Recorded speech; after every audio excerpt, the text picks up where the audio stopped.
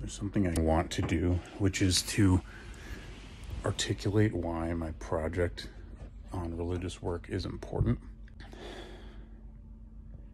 There's too much to say. I just feel like there's too much to say. But you gotta start, right? So I'll try to say that I think the ideas related to God are important for everybody. I think God, the word, really needs to not be hyper-focused on. I think even when I say divinity, that word needs to not be hyper-focused on. I think when I say, like, the good, that's not that bad of a word to focus on. The good is a good word. But to me, the practice of religious thought, not the intellectual discourse around religious thought, the practice of religious thought. And maybe this makes me a mystic if you're talking about historical traditions. The practice of religious thought is for the shaping of the mind. And religious is not a word that should be hyper-focused on. The shaping of the mind. And so everyone needs to shape their mind. Everyone does shape their mind. We are all at the wheel of our minds, right? We are all at the helm, and we are captaining the ship, more or less effectively. And religious thought, contemplative thought, even philosophical thought, has a role in all of that. Can have a role in all of that, right? And so in some ways, when I talk to people who are not interested in the idea of God, and I should do more of this, I can do more of this, but also religious people frequently really do not get this either. Like, I basically feel that nobody gets this, that there's this primary task of shaping what you are. And that can be done by anyone with any sort of metaphysical belief, at least any sort of endorsed metaphysical belief. Now, I'm a little touchy about this because if we're talking about endorsed metaphysical belief, what I mean by that is someone can be an atheist, say they don't believe in God, think that God is a superstition, right? Or they can be a theist and believe in God and think that God is real.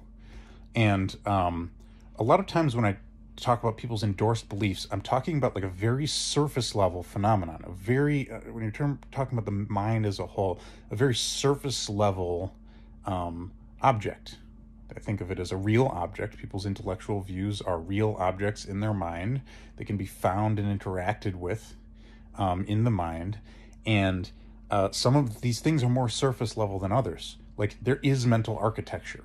I've got so much shit I'm frustrated about. Frustrated about this too, because people try to act as though the mind doesn't exist. And you see this in all kind of intellectual work. It's like people haven't gotten over Skinner, because Skinner at least bit the bullet on, at least as far as my understanding of Skinner goes, and it might be inaccurate, but at least Skinner bit the bullet on, like, hard materialism. Skinner's like, there's just behavior, and never mind these other mental phenomena. And so many brilliant people, high IQ motherfuckers are, like, acting in practice as though the mind doesn't really exist. And anyway, so why do I call myself a philosopher? I call myself a philosopher because I don't have a better word to describe what I'm doing. And I think the word is not accurate in some ways, because I'm not exactly a metaphysician. A metaphysician is a person who is trying to solve problems of what exists in the broadest sense.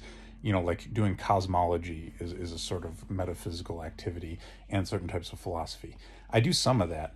But the way in which I'm a philosopher is much more what I'm led to believe is a more ancient Greek way of looking at it. I'm led to believe, whatever. I could be wrong about how all this works and deluded. Which is that philosophy is about shaping the soul, shaping the self. And I'm good at shaping myself. And I'm good at thinking about how to do that and what that means. And I want to transmit that power to other people. And the place to which it has led me is thoughts that seem very religious. And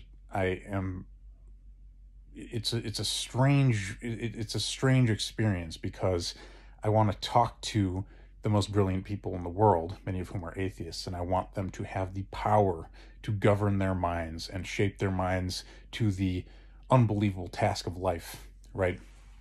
And in some ways, I'm not as frustrated about religious people because I'm not really surrounded by them. I like know some religious people from Twitter and whatever. I've met many in my life, but it's not exactly the peer group I find myself in.